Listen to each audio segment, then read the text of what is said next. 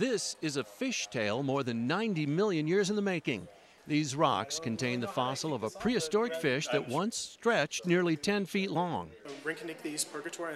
Maybe that's why it was given the nickname Muppet Fish. It was discovered in 2012 by accident when a U.S. Forest Service paleontologist and his field partner were exploring curious rock formations in the Comanche National Grasslands. And when I broke this concretion, I found lying in my hands part and counterpart of fish fin rays.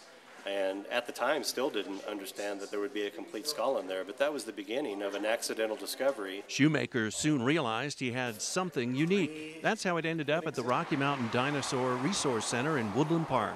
We have the ability to use certain power tools like micro air scribes and air abrasion units that shoot sodium bicarbonate, baking soda, at a high pressure that enables us to clean off these fossils very effectively and very safely. The fossil is one of only 3 known to exist in the world and the only complete skull.